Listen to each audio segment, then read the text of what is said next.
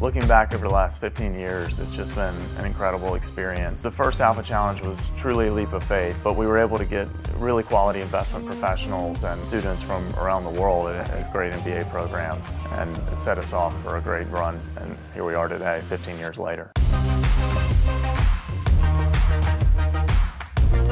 All the best buy-side firms and all the best MBA students came to one place to be really ground zero for MBA recruiting into the investment management industry. And it has grown from something that was just an idea on the back of a napkin to something that it is today. It has really become the premier stock competition in the country. If you're not sending your director of research to this competition, then you're missing out on some of the best students out there. We like to be present at events like the Alpha Challenge, where we can help nurture that love of stock picking and hopefully encourage more young people to pursue that as a career choice. In the 10 years I've been here, every year it gets better and better.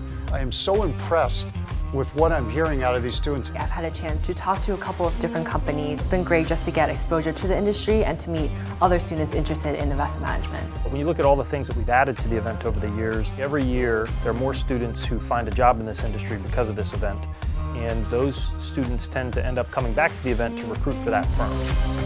Former students coming up to me and saying Alpha Challenge was one of the first breaks I got and first real world experience. I think it serves as a true springboard for so many candidates and the over 300 that have participated over the years.